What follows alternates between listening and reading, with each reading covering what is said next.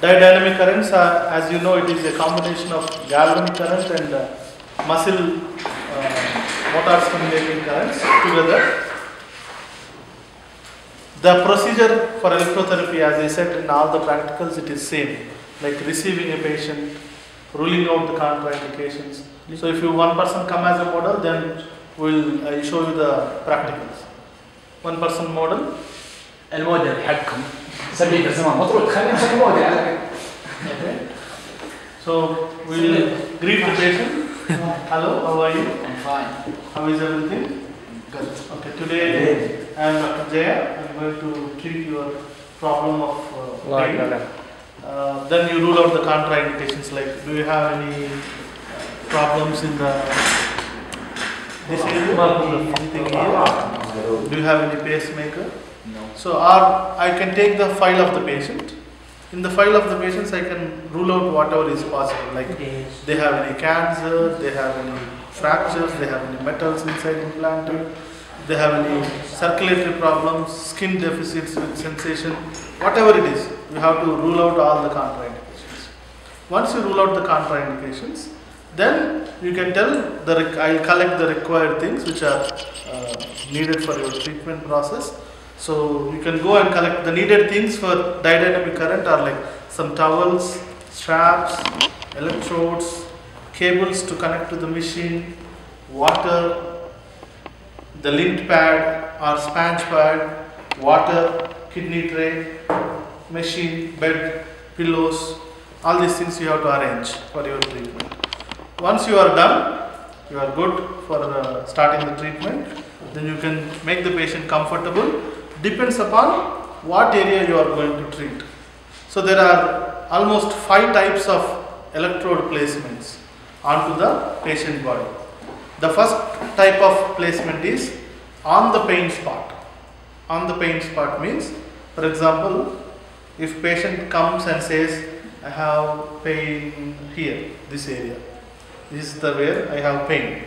So your cathode, negative electrode, which is coming from black, your cathode will go on to the pain area, okay, and the other electrode will go somewhere, any other place, opposite side here or down or onto the proximal, anywhere.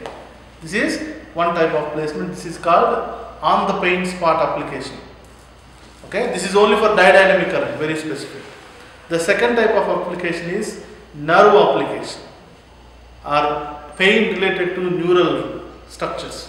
So for pain related to neural structures, if it is ulnar nerve, okay, if it is ulnar nerve will be coming to here and it comes in the medial aspect. So you keep one electrode where the ulnar nerve is superficial is here, another place where ulnar nerve superficial is here. So you keep 2 electrodes for ulnar nerve here and here. If it is for median nerve, then you change to this aspect and to this aspect. If it is for radial nerve, then you keep the radial nerve will become superficial in the radial groove in the posterior aspect. So you go on to the radial groove, one electrode for radial nerve and other electrode on the dorsum of the wrist or dorsum of the hand or dorsum of the forearm, wherever you want to treat. So this is nerve application. That means exactly related to the nerve which is causing the pain or which is responsible for problem. The third application is, I will show some points in lower extremity. Can you put your leg here? For imagine if it is common peroneal nerve. If it is common peroneal nerve, the common peroneal nerve is usually superficial on the head of the fibula. If you palpate, this is the head of the fibula. So here it is more superficial. So you keep one electrode here. Another electrode, it goes more on lateral aspect. You can keep on the dorsum of the foot or you can keep on the lateral aspect of the foot. That is for common peroneal nerve. For tibial nerve, it is on the posterior aspect of the knee, where tibial nerve is more superficial. That is popliteal fossa. You can keep the electrode on popliteal fossa and on to the dorsum of the foot medial aspect. This is for tibial nerve. If it is sciatic nerve is more, can you lie down side line? Side line, full. Yes, correct. Yeah, okay. The sciatic nerve comes from lumbar spine, sacral plexus. Sciatic nerve will become more common here, this area. So we keep one electrode here and one electrode on the posterior aspect of the thigh. This will be for sciatic nerve. Femoral nerve, again it comes more superficial on the inguinal area. Sit down. Inguinal area, you keep one on the back and one on the anterior aspect of the thigh. There is more of femoral nerve placements. So like this, depends upon the nerve, where it is starting and where it is ending. You can keep it on the nerve if it is pain related with nerve. Similarly, if it is a root problem, nerve root problem. So here you should know the dermatomes of the body. Like this area of the body is C2, okay, C3, C4, relax, C4, okay, C5, C6, C7 in the middle finger, the C8, the last two fingers, this is C8, then T1 and T2, T3, T4, like that it comes up to T12, up to the umbilicus. Then L1, lumbar, L2, anterior aspect of the thigh, L3, knee, L4, medial aspect of the leg, L5, lateral aspect of the leg, then S1 on the posterior aspect of the foot here, S1, S2 and S3 on the posterior aspect of the thigh. So like this, you have dermatomes which are controlling some areas of the skin. If patient has problem in the C8 disc, C7, C8, the C8, T1, there the C7, T1, there is a disc which is compressed and he is having a radiating pain through the C8 nerve root. So where will be C8 pain? C8 nerve root pain will be here. Excellent. Okay, C8 nerve root pain will be here. So you can keep the electrodes next to the C8 vertebra. So C7 vertebra, you palpate the C7 vertebra and you can keep two electrodes, one on this side, one on the other side of the C8. But the position of the patient, is this correct now? No. If I want to treat the neck, can I make him sit like this? Prone lying. No. How? Prone lying. Prone lying or any other position? Lying. So side lying. Side lying. Nose. Sitting and he is resting his head on the bed like this. Okay? He is sitting on the stool, but keeping head on the pillow. Okay, keeping head on the bed with a pillow and he is lying down here. So any position you can use for paravertebral. This is called as paravertebral position, when there is pain is coming from one nerve root and it is causing the pain there. Okay, so I told three types of placements: one for pain, two for nerve, three for nerve roots, causing pain of the pain is starting from the nerve root and coming to the dermatome. Now 4, vascular application on the blood vessel. Usually the peripheral blood vessel or peripheral circulations are usually affected. So for example, if it is ulnar hand, which is the blood circulation which is less. If it is ulnar blood circulation, it is more towards median. If it is ulnar blood vessel, okay, here the medial aspect. If it is medial blood vessel, it is more on the lateral aspect from the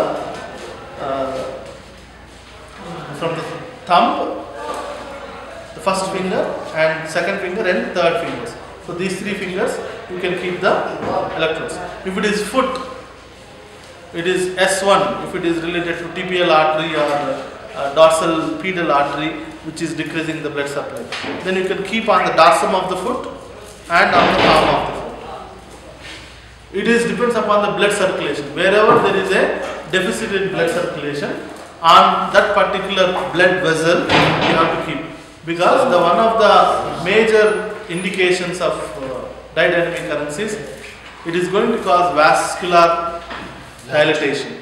So vascular dilatation is going to improve the blood circulation to that particular area.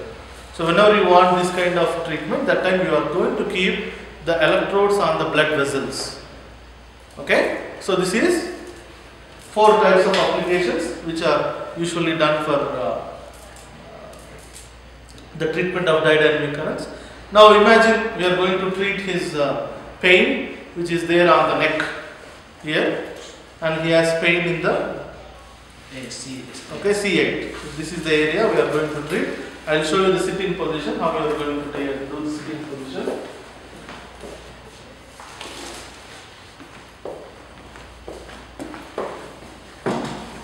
Come here.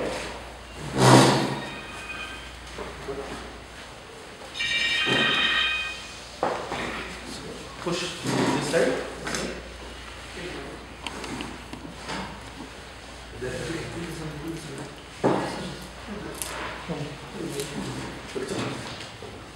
Okay.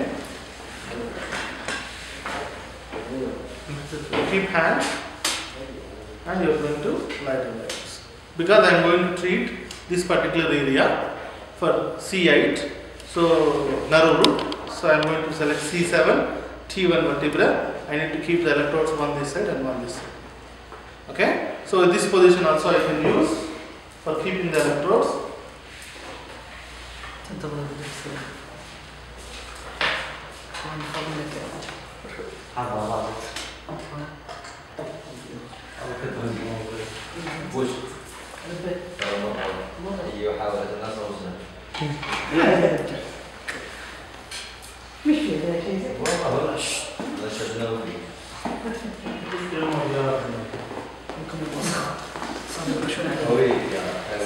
So I will keep one electrode paravertebral this side, and the other electrode paravertebral on the other side. Before application, decrease the skin resistance by water. Sufficient amount of water should be applied. Then only the area will get dry, wet. Sorry, area will get wet. Then it can conduct the currents easily. What's the indication, Doctor, for this?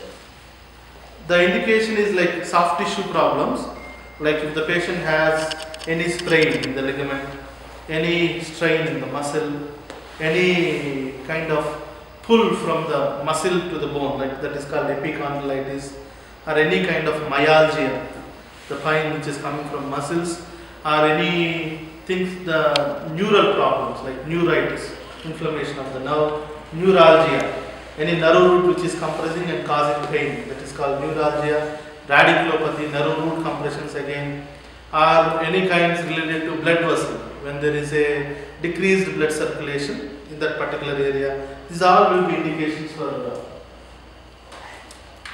dynamic currents. So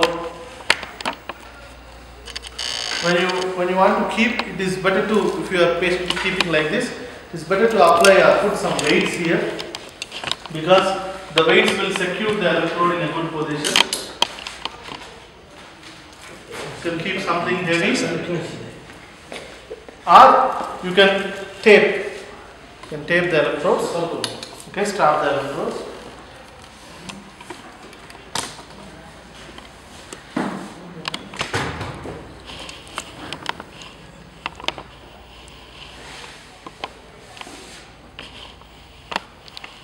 So electrotherapy, all current waveforms. When you select didynamic currents, you will have 5 options. Like first one is monophasic, second one is diphasic, third one is short pulse, fourth one is long pulse, fifth one is rhythmic long pulse or rhythmic short pulse current. So usually again they have their own indications.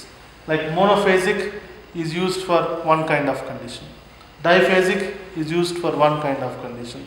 You can go to your PowerPoint, it is very clearly written in your PowerPoint which current is used for what kind of problems. So you select any current depend upon the indication of the patient. The rest of the process is same how you have done for all the previous electrotherapy modalities. Now it is mode of the current is biphasic, DF. Treatment time, it should not be more than 12 minutes here, because it is a galvanic current which is not very much smooth for the skin. So you can have many sessions, but you can have maximum time is 10 to 12 minutes. Electrode, you can use either cup or the carbon rubber electrodes. Currently I have chosen carbon rubber electrodes. Polarity, positive or negative, you can have negative polarity. Surge, on or off, anything on will be okay. On with 0.1 seconds.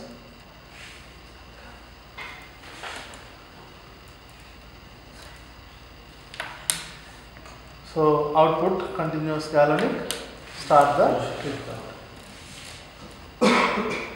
You are feeling any current? Yes.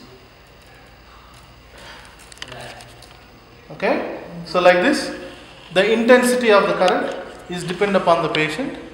You can slowly increase the intensity as the patient is tolerating more and more currents. That means initially it may start with 5 milliamperes. Then patient after 2 minutes you will ask, is it okay or less? If he says less, can I increase? You will ask. If he says you can increase, then increase for 3-4 more points, milliamperes. Then again ask the patient, sufficient? If they say sufficient, okay, no problem. Then wait for again 2 minutes, again ask the patient, can I increase? So if he says okay, then increase again. So like this, you can keep on increasing. So intensity is most of the time 99% depends upon the patient. It is not depend upon the machine or not depends upon the current usually. So once you give the treatment, then decrease the timing will be decreased automatically.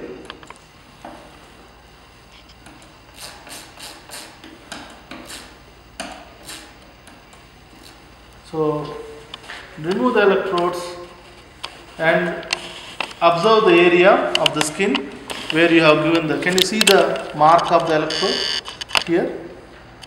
Okay, this side, mark of the electrode.